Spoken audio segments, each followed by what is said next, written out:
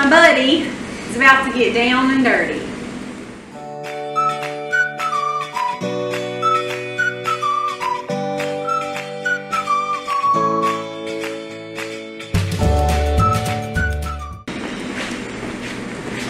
Alright, quit doing the juicy Wago. Alright, so this morning Aiden come in from milking. I was asking him, how did milking go this morning? He was like, it was terrible. We had an awful morning. So anyway, he started telling me about it.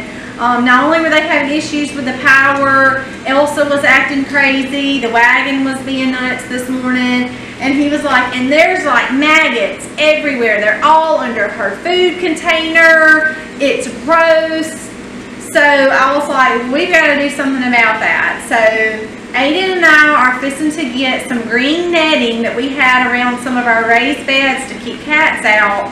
And on the front of our stanchion out there, I'm going to put some nails in, and I'm going to take that green netting and put it on the front side of the stanchion.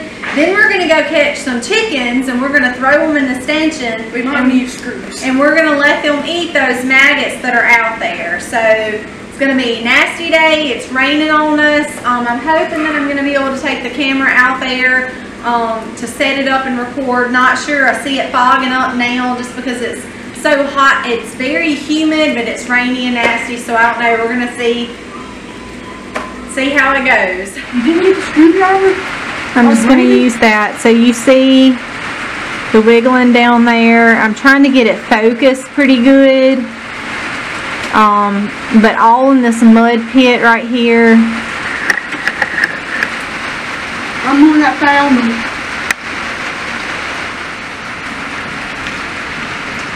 Let's see, I just saw one moving a while ago. Apparently they had gotten under this food container where Elsa eats down here. And so we're going to do our best to kind of rope this off, get some chickens in here, and just let them eat.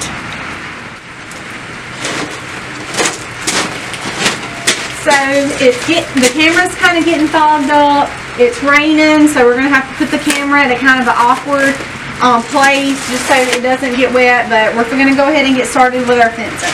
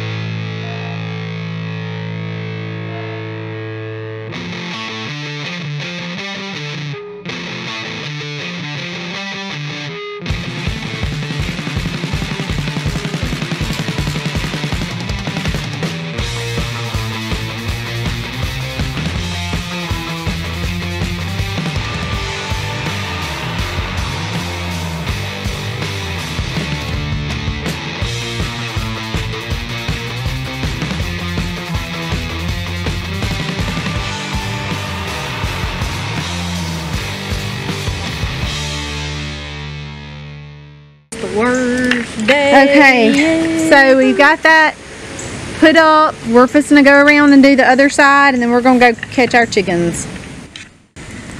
You can see we've got water just running, channeling down because we've had so much rain. So that probably didn't help the nasty situation in the stanchion either.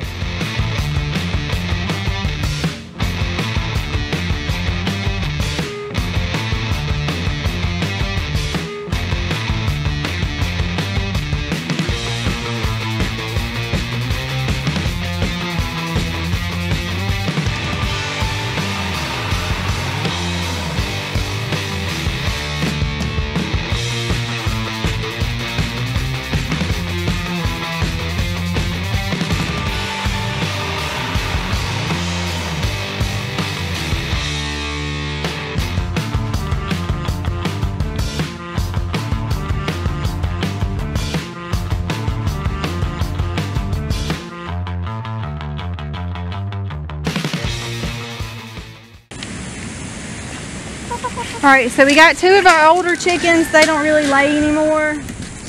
Where's the hammer of the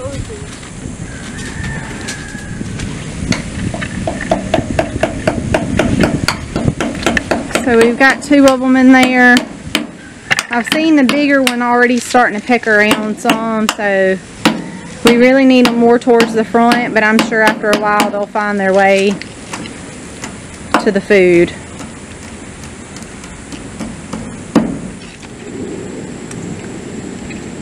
As you can see, they've gone off to explore, and I've saw them nibbling stuff up.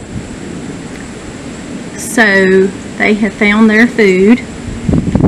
We're going to leave them alone for a little while and let them stay out here eating. I've seen them moving some rocks around and nibbling on stuff, like I said. So we're going to leave them alone and let them finish eating, doing their job, and then we'll come back out here and check on them.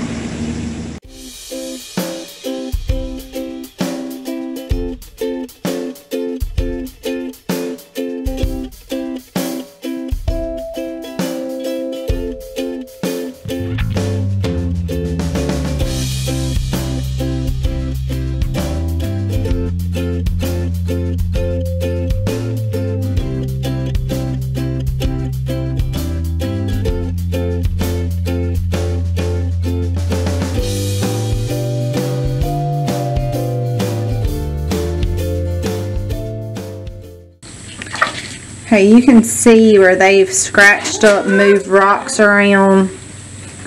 I don't actively see anything moving like I had earlier. So I'm pretty sure if they didn't get all of them, they at least put a dent in the maggot situation that we had over here. And this is where Elsa's food sits and she eats. So I'm sure as she's dropping food on the ground, the flies are finding pretty good places to lay eggs. And like I said, the chickens have been out here for about 4 hours now, and if they didn't get everything, they definitely put a dent in it for sure. So even though it was a nasty job, not something that we want to do every day, you know, it is just part of it sometimes. We wanted to get this cleaned up, and it required a little bit of work to get it done.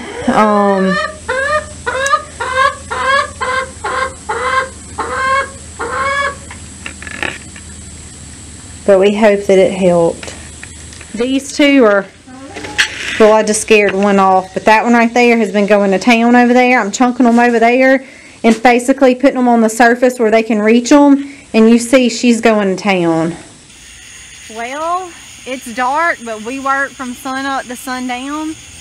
And because Barry has come through, it has rained. I haven't really been able to get out here. So I've been needing to get, can you still see me? I can.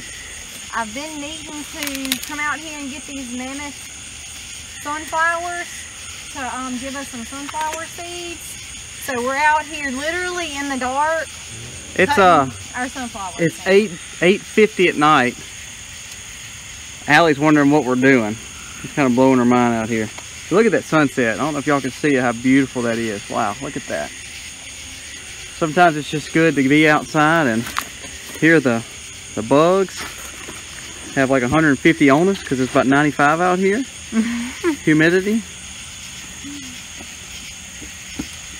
So Mommy, how many have you cut? Well, I'm on my second huge bucket. And tonight, I'm just trying to get the mammoth ones down because those are really the best ones anyway. And then I can come back and look. You're going to have to hold that one because I have no more room. Your bucket's full? Okay. Both buckets are full. Well, we're going to walk through and see if we can find any more of these size. And then we're going to get inside and we're going to get all this off. And if you can see under that, there's the sunflowers seeds, and we're gonna soak those in a salt brine and then roast them, and then we'll have sunflower seeds. So late night chores, the rain's kind of put us behind, so we're gonna do what we can tonight anyway. Do what we gotta do.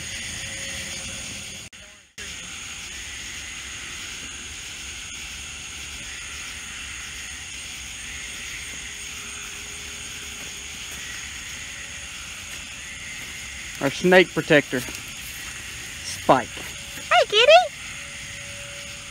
Hey, kitty. All right, baby. You ready? Let's rock and roll.